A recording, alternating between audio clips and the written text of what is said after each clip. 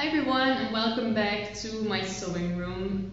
Today I'm going to show you the progress I made. It's not done just yet, but there's a lot that changed. You can maybe also hear it because it's all the time like echoing, or at least I hear it. But yeah, we'll just get started. So let's start from the other side this time. Here's a table. It still has to be moved. There's still stuff on top of it we used today, but it will be moved in front of the window on the other side of the room.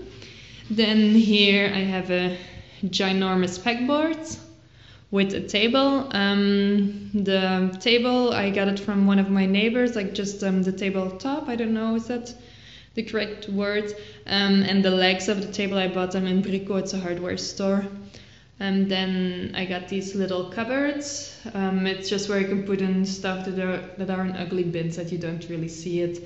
And the top one is to store stuff that I hardly ever use because the ceiling is very high here. It's more than 3 meters, so I can't just reach it.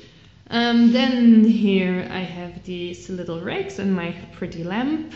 I have to get a new lamp to put in there because the one that's in there now is too long.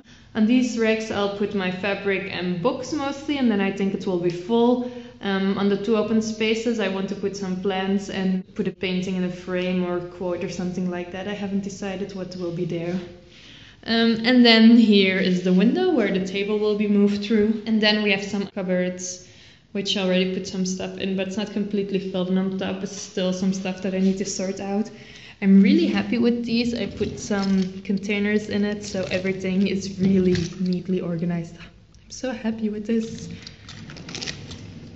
I hope you enjoyed the update on my sewing room. There will be more, hopefully just one more, and then I'll be finished very soon.